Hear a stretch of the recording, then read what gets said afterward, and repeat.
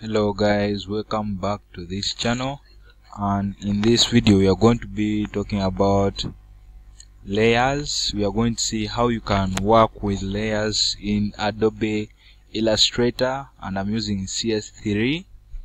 So first of all, to activate these windows or these layers, you go to Window, come and mark layers. They'll be on this side.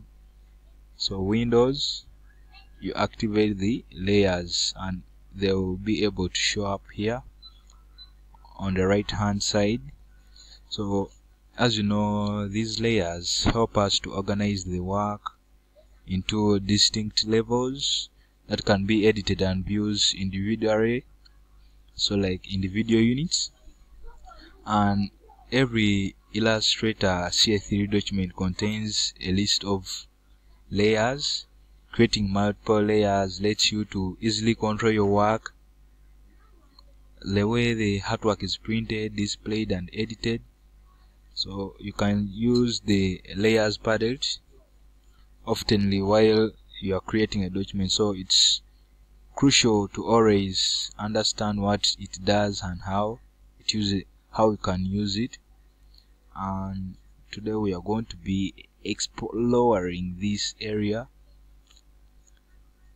So as you can see, on every palette it contains the delete section, so that one, when you want to delete the area, it automatically deletes it. Next here we have what they call the create new layer. You can create a new layer, like when you click it, another new layer is formed there. Here we have what they call the create sub layer. When you click it, that also, this layer, it's the first layer, but inside that layer there is another layer, layer 3. So that's what they call the sub layer. And at times here you always have the lock icon, so you can unlock and lock it. That's it. And we have what they call the eye icon, or hide and show. So when you do like you hide, show it, hide, show it. So that's how it works. It's called the eye icon, which stands for hide or show.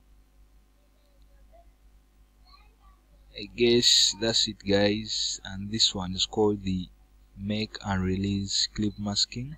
So like when you want something to go behind some, like you're blending a CD cover, giving it an image, and on the other side giving it its real texture. So that's it guys. Thanks for watching. Please subscribe.